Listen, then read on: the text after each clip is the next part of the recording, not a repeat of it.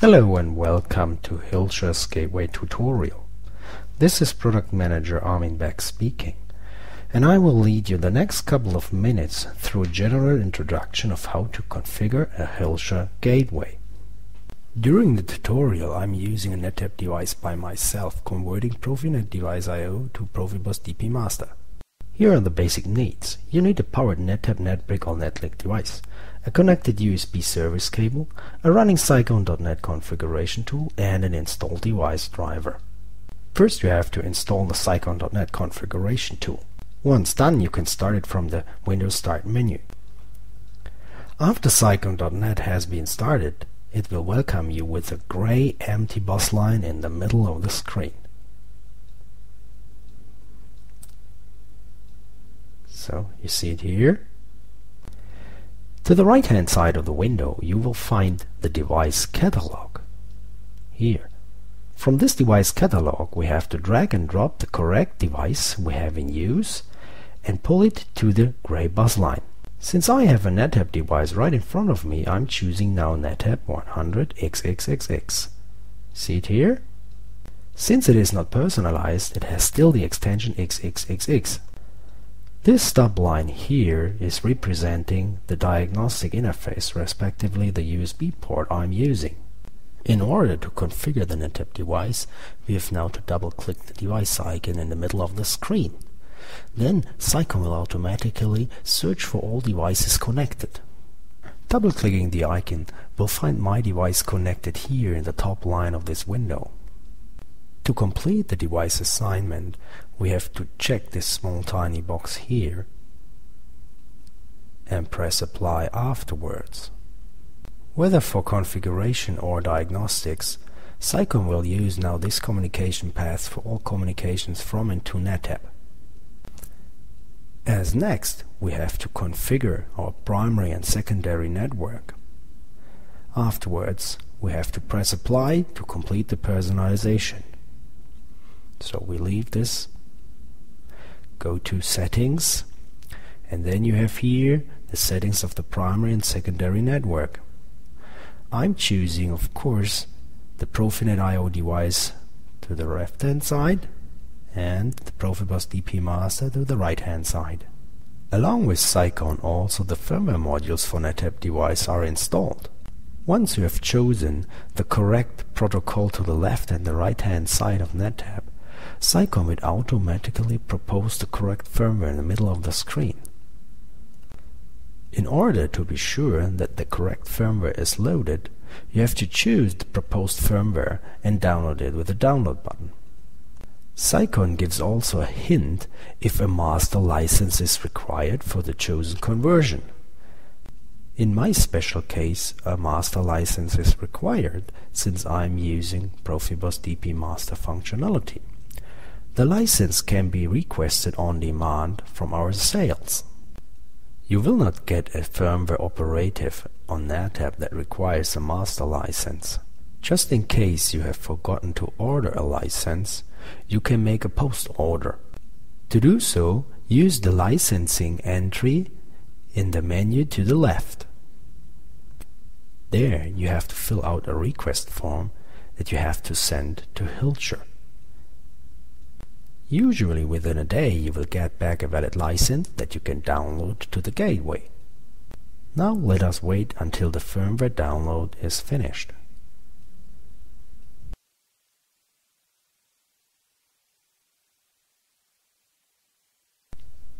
There you go. Basically it doesn't matter if you configure the primary or secondary network first. Since I'm using the PROFIBUS DP-Master, I'm preferring the secondary network configuration first. To configure a master, you have to import the electronic datasheet files first. Let us leave this window. Since the gateway is now personalized, you see now the gateway being extended by this bus line.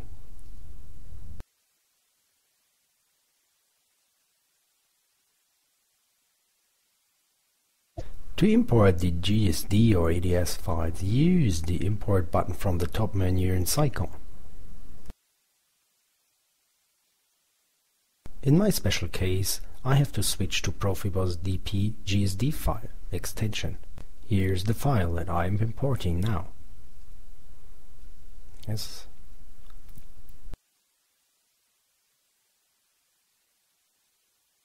Cycon will now automatically update its device catalog. This will take a while.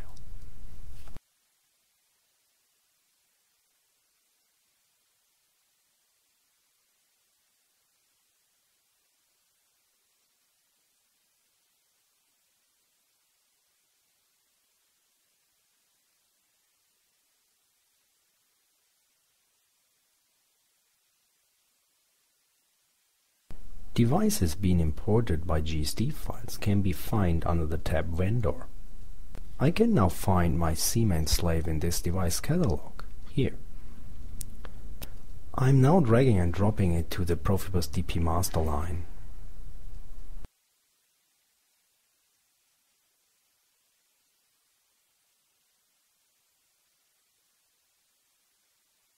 A double click on the device icon will open the configuration dialog.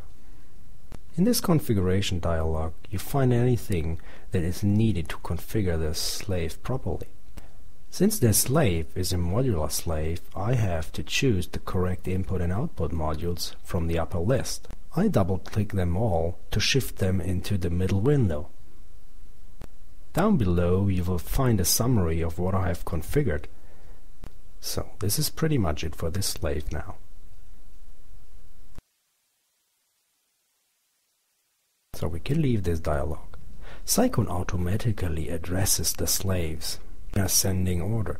My slave has now the address 2, but physically it has the address 4, so we have to change the address. To do so, right click to the master icon and choose PROFIBUS DP-Master configuration.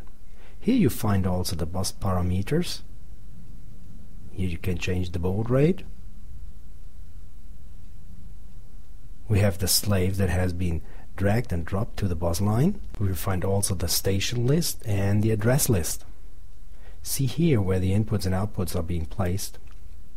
And here I can change the bus address of my slave.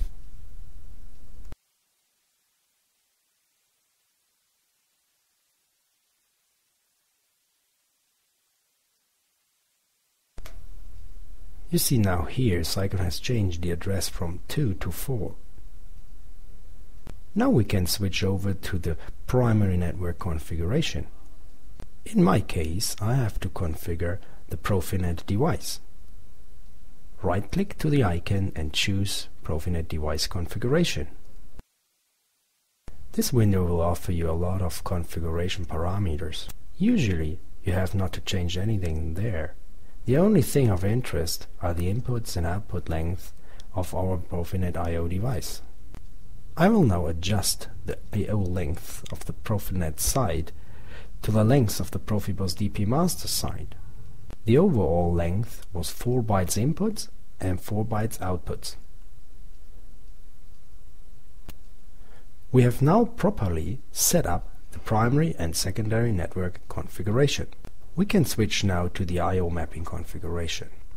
We have to double-click the gateway icon and choose a signal mapping dialog from the menu. Cycon will offer you then in a split screen the number of inputs and the number of outputs of the primary and secondary network. See here. To the left-hand side you will find the inputs and outputs of the left network, and to the right-hand side you will find the inputs and outputs of the right-hand side. See here, you will find here my CMAN slave and its inputs and outputs listed.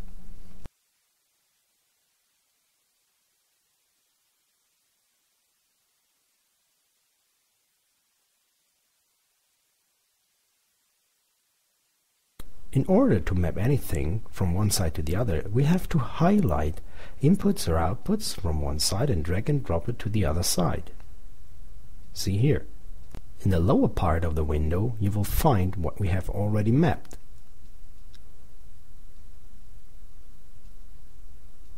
So the same for the other side, drag and drop it to here.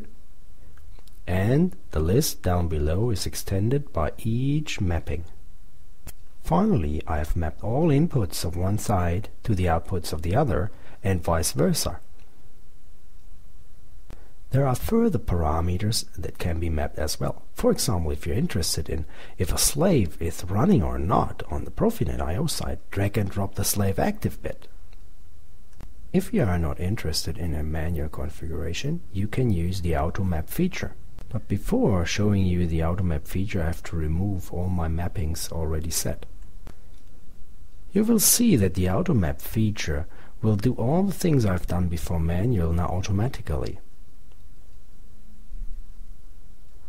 Press apply and there you go. SciCon will automatically map all the inputs and outputs found from the left port to the right port in a one-to-one mapping. So this is all about the I/O mapping configuration. The gateway has now been set up properly.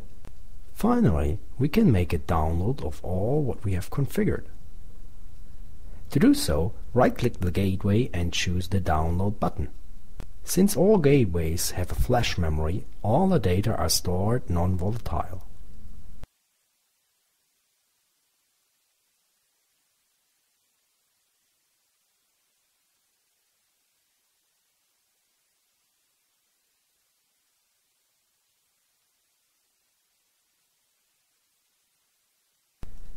If I'm now watching my slave connected, I see that the red LED is going off.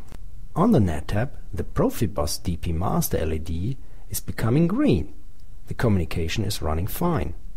After the download, you see the gateway being marked in green color. This shows you that SciCon is in online mode and communicating to the gateway. In online mode, configuration is no longer possible, but diagnostics. Sometimes it may happen that your Profibus slave may not work. For this reason, SciCon and the firmware in the gateway offers you advanced diagnostics.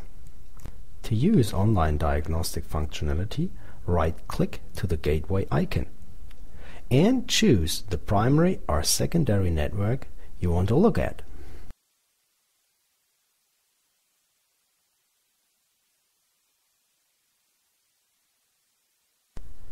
You see that the configuration is no longer available in grayed out, but here we have the diagnostic possibilities.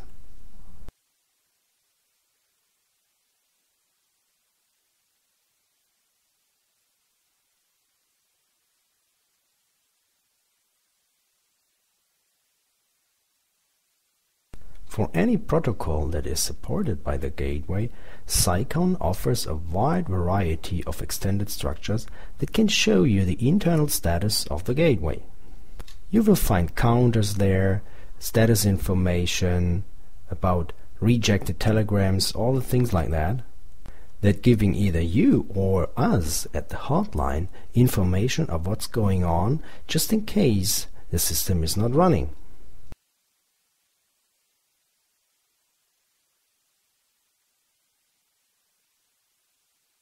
Here, for example, you see the counters running for requesting the inputs and outputs from the slave.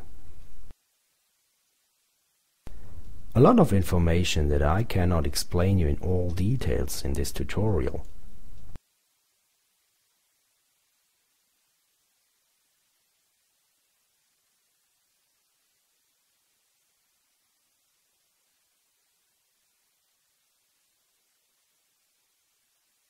The same you can choose for the primary network, which is a PROFINET Device I/O. At the moment it is in stop mode since I have not connected any PROFINET I/O controller, but you see similar status information as we have seen it for the PROFIBUS DP-Master.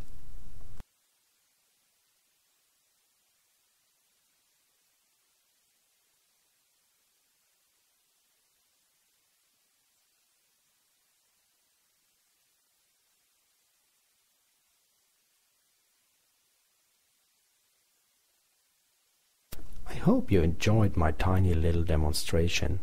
I'm pretty sure that you now have learned the first steps of how to configure a gateway device of Hilscher, and you are well prepared now for your first own project.